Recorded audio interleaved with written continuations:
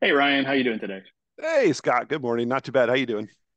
Not too bad. I just thought it would be fun to chat about something I saw in the interwebs. I guess it was on Facebook or something. But I'm going to share my screen here just so I can Awesome. show Always a you this always a thing. good time. Yeah. So you might remember this guy named Tim Mayza. So Yeah. he's a baseball player for the Toronto Blue Oh, Jays, right? And fantastic relief pitcher until we let him go. yeah, yeah. I didn't follow him that closely, but I thought that was pretty interesting that we're getting AI suggestions about Tim here in this posting that Facebook Oh yeah. thought that I should know about, right? And when you look at it, it's actually pretty funny, but in the bigger picture, I think it's pretty sad. So, any thoughts on this particular thing? I mean, first reading through it, I mean, Rogers might have a problem with this considering it's AI thinks it's the TD Jays team. So clearly AI is So reading the Rogers sponsorships wrong. Communication here in Canada owns the Toronto Blue Jays, right? And they Yep, play in the Rogers Center, I think it is, correct. Yeah, which used to be and the Sky Dome. yeah, Uh, everyone's Rogers only, but TD is another corporate sponsor, so they get the badge on the jersey. So I guess that's why AI thought it. But yeah, I mean yeah, it's a little alarming because again, it wants to build a response and a summary just based off of what it sees in a picture, right? So I mean, we could, that's a whole conversation. Like a picture's worth 1,000 words. Well, there yeah. should be a So this lot is more weird. words So here.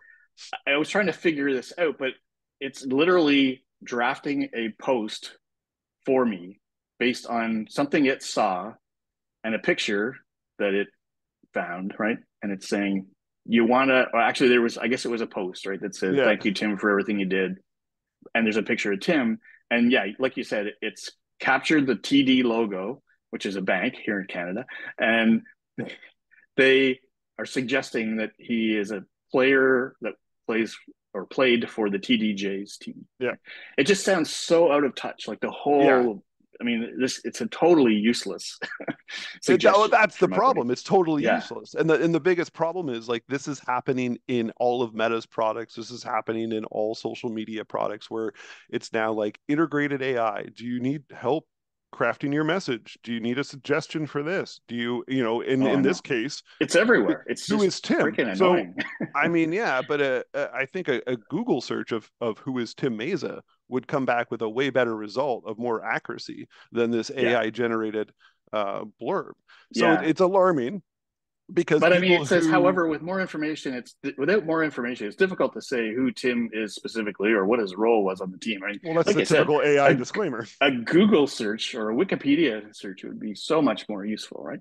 Yeah. Anyway, And so I think it's just like, where are we going with this information? Because, like, again, I'm a huge Blue Jays baseball fan, so I can look at that in a second and be like, that's wrong. But if you're yeah, not baseball fan, if you're just a casual Canadian who just is on Facebook and all of a sudden that pops up and it's like, who is Tim? And this is Tim and he plays for the TDJs. And you're like, yeah, okay, cool. I guess that's the name of the team. Like now all of a sudden that information, because it's presented in a real forum, the brain can assume that that is real, and that's alarming, and that's a problem. yeah. And this is it's interesting that this is a sports environment that it's kind of brought this up in. But think about how this plays into the business world, like on LinkedIn, right? Hmm. People are looking for things to post about so they can get more exposure, right? And in not too long ago, a year or two ago, when I was getting very much into LinkedIn, I would look for posts that I could make an insightful comment on. And now Hmm. LinkedIn is suggesting insightful comments or questions, and it's just so painfully transparent that Hmm. it is coming from AI. Now, granted, it's going to get better, over time, but what we probably don't think a lot about is that the technology platforms that are using this recognize that it's going to take them some time, and the more data they have about Hmm. everything, the more useful it will be, and the better it will become. And some people are okay with that, but on the other hand, we're going to, I think, see a lot more nudges and encouragement for you to share more or react Hmm. more or Absolutely. say things, right? And just so that it can get more insights into how you react to specific kinds of things. And at some point, maybe it will react very similarly to the way you would. But before that happens, you're going to have to share a lot of data about yourself, and whether Yep. it's just in likes and shares or reactions, or your own inputs. So I think I just wanted to highlight, based on this kind of fun example, where we're going with Mm-hmm. AI. And I think it's very sad because it's going to take a long time, if at all. And I think one thing I think it will do is, I don't think that it's going to automatically evolve to the point where everybody's responses will be automatic, Mm-hmm. because at some point we're all going to see the flaws in this stuff and say, I don't want this to represent me, right? And so Mm-hmm. we kind of, I've already turned it I off. hope that. I mean, I hope that's the I case. never use the suggested AI Mm-hmm. responses, except maybe in a chat where there's a thanks or a Yeah. well said or something like that. Right? And I can recognize when other people have clicked that to just give me a quick response to. That's okay. But when you're trying to pretend like you've created something insightful, but it came from AI, it's still very obvious, and I don't Yes, think it it is. really serves the purpose of why people really want to get on LinkedIn if they're trying to get just Yeah. networking value out of it. Well, I mean, and speaking of LinkedIn, I mean, I posted an article about this this morning too, with Meta. You know, what data is Meta collecting? And basically, here's a summary: everything you do except for your private messages, apparently. So everything, like that's your status, that's your pictures you post, comments you make, everything is now collected and put into that model to try and understand who you are to make better responses. But the other problem I have is like that the AI response there, like if I were to just send that, then that's me, right? So now the AI model in my phone, my account, whatever, thinks that that's how I speak or Yeah. that's how Now I you're think training about other something, AI models right?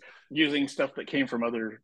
Yeah, but it's a that's but weird. it's a miss but it's a complete misrepresentation, right? Absolutely. Yeah. And Yeah. you made a you said something that struck a chord with me, which is I hope people realize that this is not the way to go and they start to turn it off and disable it. One problem is you can't disable like the meta one. I mean, Yeah. I'm a WhatsApp user because of a great group chat from my family, and like that's the only reason I use WhatsApp. Yeah. And I can't turn off this AI thing that pops up every single time I open that app. That Mm. happens in Facebook and Instagram and everywhere else. So there's this point where like we can't escape it. So then my fear is the opposite of what you hope. My fear is because the devices are in our hands and the convenience is there and the messages are popping up that people will lean into it too much. And the Yeah. next thing you know, like, when do we draw the line of we're actually talking to people anymore?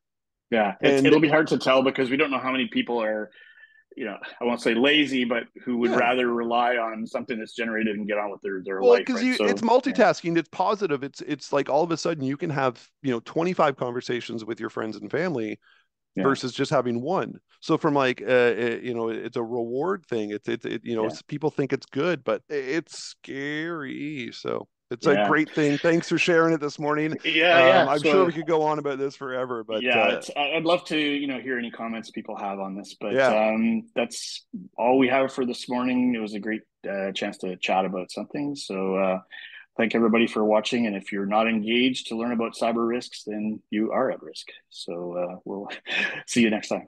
awesome. Thanks, Scott. See you soon.